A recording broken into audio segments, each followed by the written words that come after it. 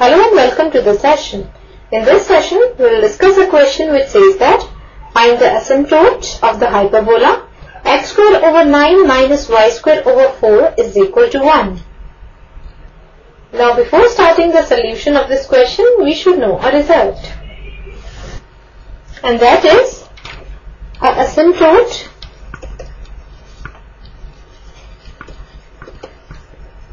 is a straight line which tends to touch the given curve at infinity.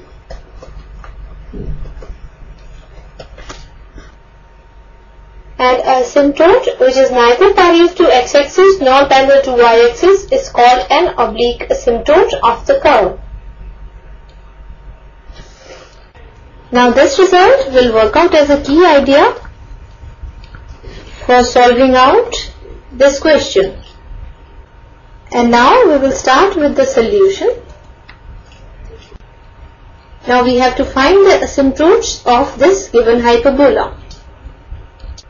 Now we know that asymptote is a line which tends to touch the curve at infinity. So let y is equal to mx plus c be the asymptote of the given hyperbola x square over 9 minus y square over 4 is equal to 1. Now let this be equation number 1.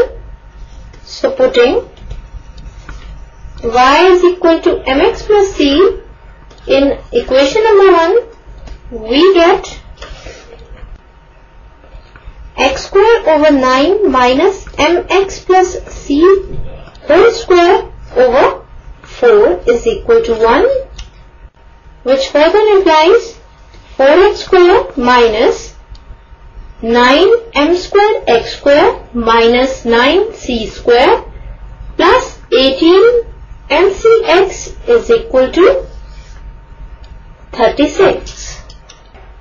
On solving, this further implies 9m square minus 4 the whole into x square minus 18mcx plus 9 into c square plus 4 the whole is equal to 0. Now let this be equation number 2. Now if the line y is equal to mx plus c is an asymptote to the given hyperbola, then it touches the hyperbola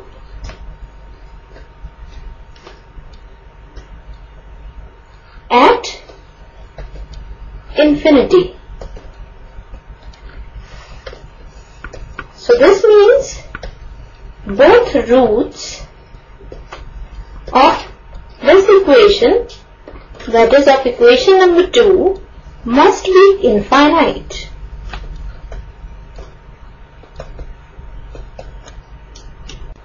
Now this is a quadratic equation in x.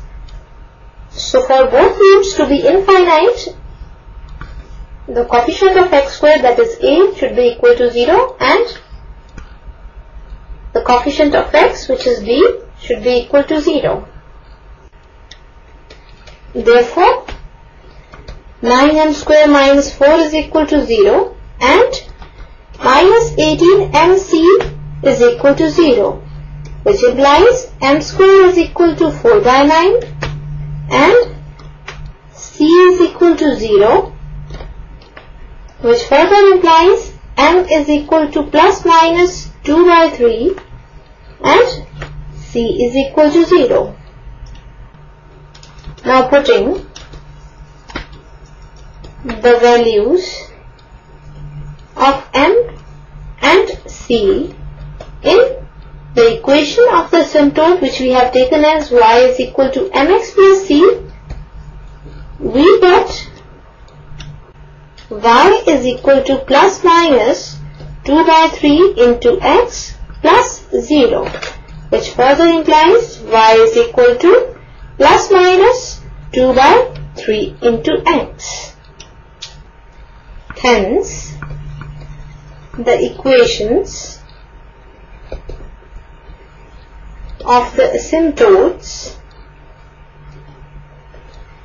of the given hyperbola are, now here considering the positive sign, we will get the equation of one asymptote, that will be 2x minus 3y is equal to 0, and now considering the negative sign here and further solving, we will get the second equation, that is 2x plus 3y is equal to 0.